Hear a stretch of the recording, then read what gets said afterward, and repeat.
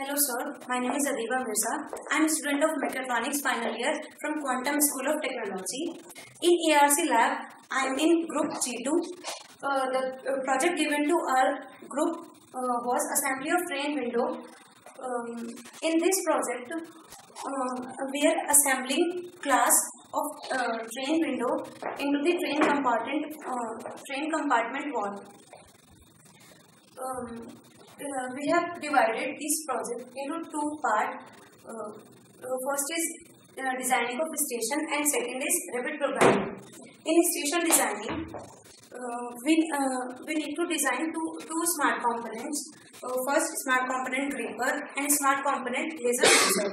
In smart component gripper, we have used three components that are line sensor, attacher and detacher. And in laser sensor smart component, we have also used three components. These are line sensor, vector converter and converter. These smart components are using in the program for sensing, placing and picking operations. Now come to the rapid programming. In programming, first of all, we put all the digital outputs to 0. As it is given to us that our ball is not perfectly straight. So we need to calculate the orientation angle of ball. First of all, we move our robot to the start scan position, which is at the right side of the ball. After that,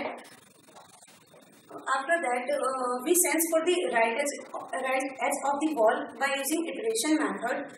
After sensing that edge, we save the distance between the tool and the edge, and after that we move 1050 mm in the negative x direction and sense for the right edge of the left edge of the window 1.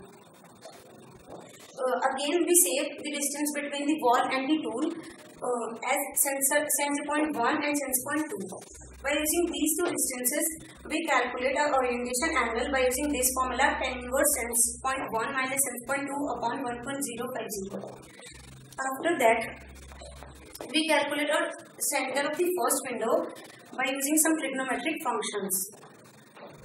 After calculating center, we move our robot to the center position and save the coordinates of the center.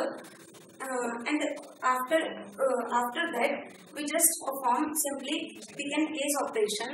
We pick the glass from the table by using gripper and we place it to that center position. We use same operation for the window 2 by using an offset from center of window 1 to center of window 2. And this is all about our project. Thank you, sir.